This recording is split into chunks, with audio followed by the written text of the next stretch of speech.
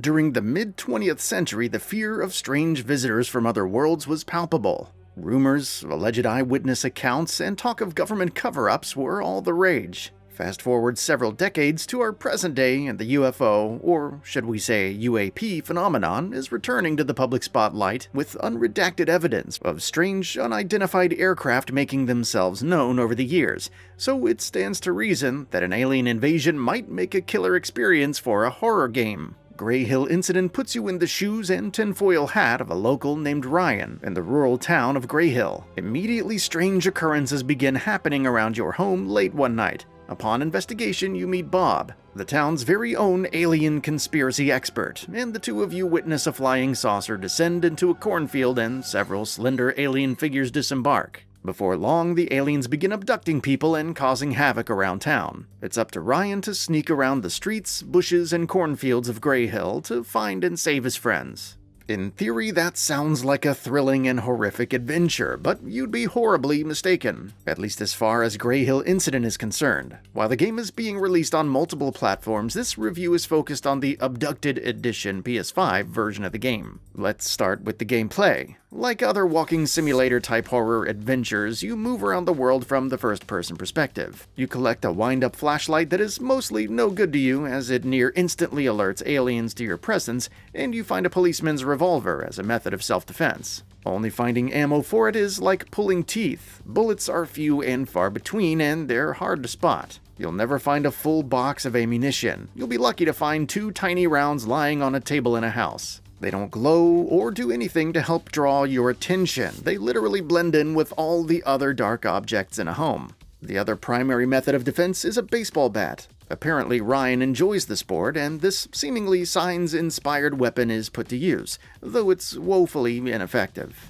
Perhaps the most maddening element of the game is its focus on stealth, mostly because the stealth mechanics at play are frustrating beyond belief. Aliens will spot you with ease. They walk faster than you do. If you sprint, your stamina runs low. You might be able to get away or hide. Most often, however, the aliens would pluck me out of my hiding spot in a garbage can or an outhouse. But if you attempt to hit an alien with a bat, the action timed with the controller response lags. You need your time. You need to time your swing a bit before the alien even reaches you and attempts to abduct you. Swinging the bat is slow. It takes nearly 8 seconds to swing the bat 3 times, the number needed to temporarily knock an alien to the ground. While waiting for your second and third swing to land, you have to dance around the spaceman like a lunatic so he won't try to grab you. Swinging the bat very slowly 3 times apparently makes Ryan winded as his stamina drops drastically. Sprinting after knocking an alien to the ground isn't in the cards, and the alien often gets right back up and power walks back over to you to do the whole dance over again.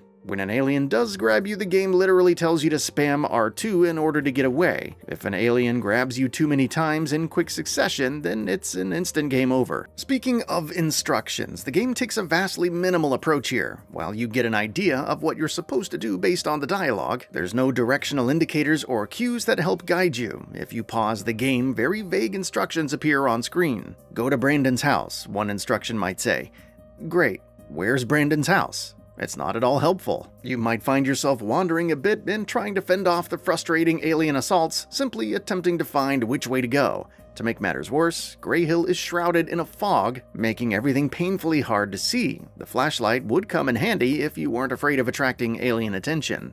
As an indie title, it's easy to forgive the lackluster visual presentation, rigid character models, poor animation, and campy voice acting, but the dialogue and narrative at play are cringe-inducing at best. All of the NPCs are cliché cutouts of what you might expect from any classic alien invasion film, from the town's eccentric conspiracy theorist camping out in an RV with a tinfoil hat to the NPC whose entire house is adorned in accolades. It's all quite stereotypical and ridiculously campy. And what are the aliens doing with humans, you might ask? Well, they're experimenting on them, of course, through the classic butt-probing technique. That's right, you'll find plenty of bloody probes and hear the terror of humans who are being subjected to such throughout. The entire affair is so embedded in classic alien invasion tropes and character cutouts, it's laughable. That's no joke. I found myself laughing throughout most of the experience instead of being terrified as the game intends. By the end of the game, you may start to care about Ryan and his mission to save a few different people, but the closer to the story is completely unsatisfying and leaves every thread dangling in the air with no resolution. It's almost like a sequel game was planned, as strange as that might sound. Speaking of the ending, despite the game's frustratingly slow, robotic, and aimless gameplay, I managed to see the credits roll after a mere 2 hours. Perhaps that might be the game's only saving grace, that it ends prematurely. Still, for the price of the game, the offering is meager, even more minuscule than most add-on, DLC, or expansion content in other games. It's impossible to justify the $30 price tag for a completely unsatisfying slog that only lasts 2 hours.